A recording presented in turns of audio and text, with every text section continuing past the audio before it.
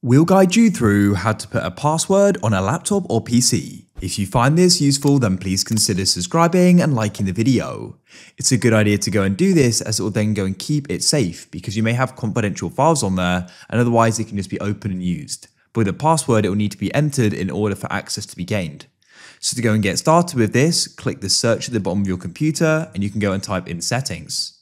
Now what you need to do is go over to the left and select accounts. In accounts, you need to go and scroll down and find the option for sign-in options like so. And in sign-in options, find the option for password. Click there and you can see we've got the option for add. Click there, and then what you can do is go and type in your password like so, confirm it. You can go and add in a hint and press next.